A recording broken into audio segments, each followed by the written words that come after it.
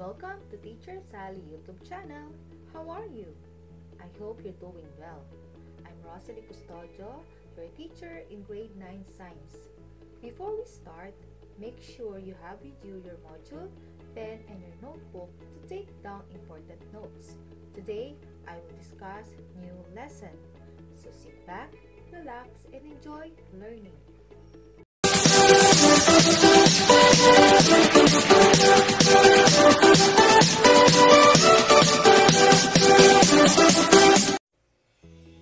One of the exciting things about expecting a child is wondering if the baby will be a boy or a girl. There are many superstitions about how one might influence or predict the outcome. But what really determines if a baby is male or female? Do you know that the gender of a baby is determined by a special pair of chromosomes known as the sex chromosomes? Let us find out more about sex chromosomes and sex determination in this lesson. Learning objective. First, discuss how sex in human is determined. Second, determine the probability of having male or female gender. Let's recall. Directions. Each set of pictures share a common word. Use the jumbled letters and the hint to find out the word. Number 1. It occurs when both alleles are expressed equally in the phenotype of the heterozygote. Answer the question in 5 seconds. Timer starts now.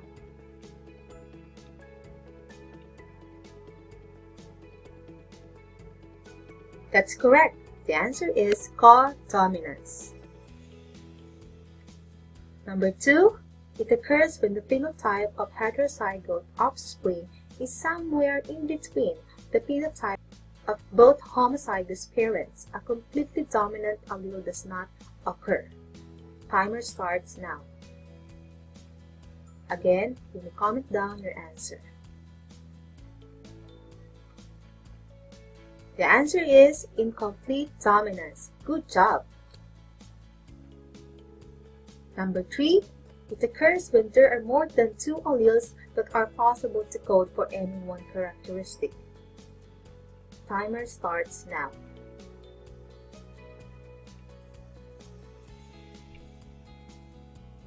Excellent!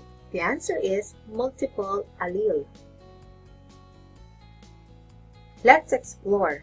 Chromosomes are thread-like molecules that carry hereditary information for everything from height to eye color. They are made of protein and one molecule of DNA, which contains an organism's genetic instructions passed down from parents. In humans, animals, and plants, most chromosomes are arranged in pairs within the nucleus of a cell. Let us organize the human chromosomes into pairs. How many pairs will there be?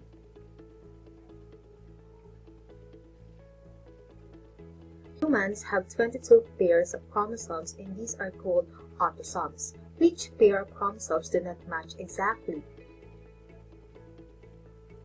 Well done! We have found the non-matching pair. The 23rd pair of human chromosomes is special. These are called the sex chromosomes. They control whether a baby develops into a boy or a girl. How is the sex of a child determined? Let's elaborate. What are chromosomes? Chromosomes are long strands of genetic information located in the nuclei of the cells. Chromosomes are most visible during cell division when they replicate and look like this. You will see chromosomes represented both ways. In most cells, chromosomes are matching pairs based on their size and shape. Matching pairs of chromosomes are called the homologous chromosomes. Where do homologous chromosomes come from? Each pair of homologous chromosomes contain one chromosome that has been inherited from each parent. So this is the chromosome from female parent and this is the chromosome from male parent. In human body cells, there are a total of 46 chromosomes. How many pairs of homologous chromosomes are there in the human body cells? Yes, you are right. 23 pairs of chromosomes. You inherit half your chromosomes from your mother and half from your father. Now, how many chromosomes do you inherit from each parent? Great! 23 unpaired chromosomes. Eukaryotes have multiple linear chromosomes in a number characteristic of the species. Most have 2 versions of each chromosome, and so are diploid. Diploid cells are produced by haploid gametes that fuse to form a zygote. The zygote then undergoes development, forming a new individual. Examples of diploid organisms are human, having 23 pairs, and Drosophila melanogaster, having 4 pairs. Chromosomes pairs in diploid organisms are homologous chromosomes. One member of each pair is inherited from each parent. Chromosomes that have different genes and do not pair are non-homologous chromosomes. Animals and some plants have male and female cells with distinct chromosome sets. Due to sex chromosomes, one sex has matched pair. For example, human females with XX and the other has an unmatched pair, human male with XY. Autosomes are chromosomes other than sex chromosomes. Now, there are 2 types of human chromosomes. We have autosomes and sex chromosomes. Autosomes contain genes that code for traits unrelated to the sex of the individual. Somatic cells or non-sex cells have 22 pairs or 44 of these. And the sex chromosomes contain genes that code for the sex of the individual as well as the other traits. Somatic cells have 1 pair or 2 of these. We have XY for the male and XX for the female. A sex chromosome is a type of chromosome that participates in sex determination. Humans and most other mammals have 2 sex chromosomes, the X and the Y. Females have 2 complementary sex chromosomes, XX, and males have 2 non-complementary sex chromosomes, the XY. The Y chromosome is much smaller than X. It carries a small number of genes, most of which are for male characteristics. All human eggs contain X chromosome. The X chromosome contains genes that code for all aspects of femaleness and genes unrelated to gender, including genes for vision and immunity. Again, there are 2 types of sex chromosome with names that are very easy to remember: the X chromosome and the Y chromosome. Females have 2 chromosomes in their cells, while males have both X and Y chromosomes in their cells. Egg cells all contain X chromosome, while sperm cells contain an X or Y chromosome. Now, does this set of chromosomes come from a male or a female? Yes, you are correct, male. Now, what kind of sex chromosomes are there in a person's sex cell? Correct, XY chromosomes. Now, which parent does a baby boy inherit its Y chromosome from? Let's find out. A sex determination system is a biological system that determines the development of sexual characteristics in an organism. Most sexual organisms have 2 sexes, the XX-XY sex determination system. It is the most familiar sex determination system as it is found in human beings, most other mammals, as well as some insects. Each chromosome has replicated to form 2 identical strands or chromatids. The area linking the chromatid is the centromere. The sex chromosomes inherited during fertilization determine a person's gender. Males have an X and Y chromosome, while females have 2 copies of the X chromosome. The Y chromosome carries instructions for the development of male characteristics. The sex chromosomes are 1 pair of 23 pairs present in most cells, body, which contain the DNA necessary for growth and development. The sex of an individual is determined by the sex chromosomes contributed to the zygote by the sperm and the egg. Sex determination in biology is a system which decides the sexual characteristics of an organism or offspring. It helps to determine whether the organism will be male or female, which are the two most common sexes. The widely used technique is chromosomal sex determination, in which sex chromosome of male, for example X or Y chromosome, decides the sex or gender of the offspring. It is also possible to perform genetic tests to eliminate any chromosomal or genetic disorders. Sex determination is the genetic process of determining the sex of the organism. Let us study in more detail about this. Female gamete egg has the X sex chromosome, and male gamete sperms can have either X or Y sex chromosome. So 50% of the total sperms produced have the X sex chromosomes, and another 50% have the Y sex chromosome.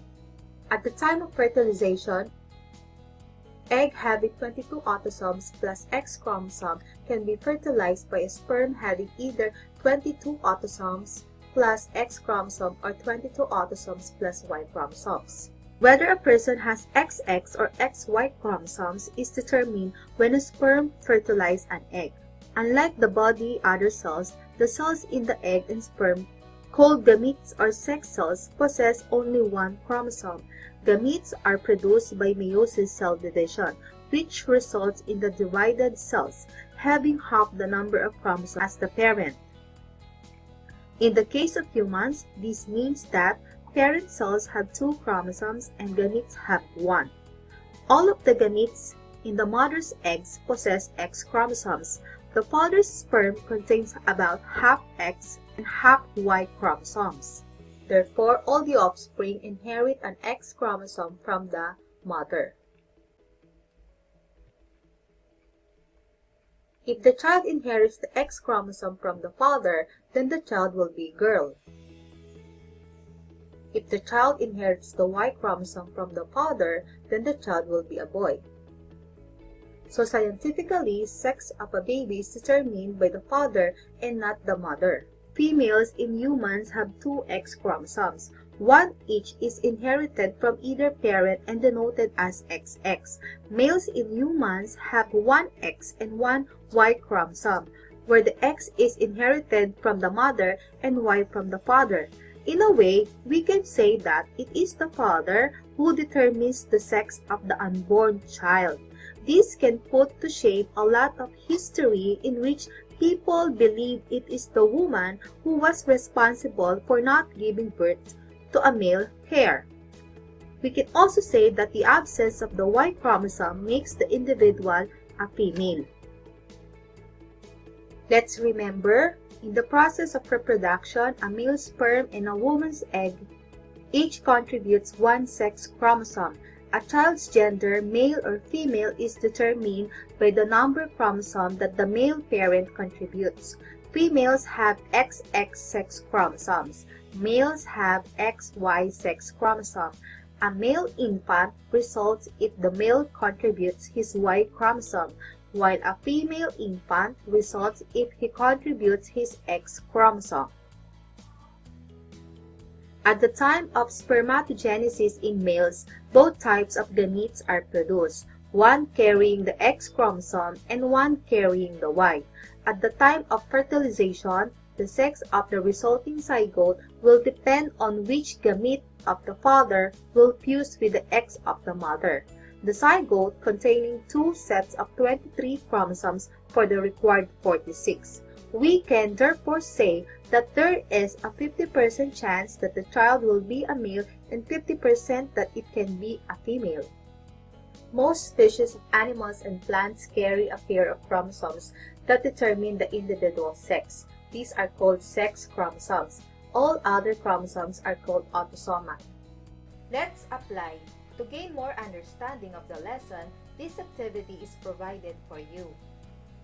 Read and analyze them well so that you will arrive on the right answer. Write your answer in your notebook. Procedure: study the Punnett square and complete the statements.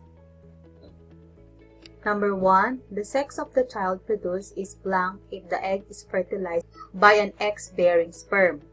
Number 2. The sex of the child produced is blank if the egg is fertilized by a Y-bearing sperm.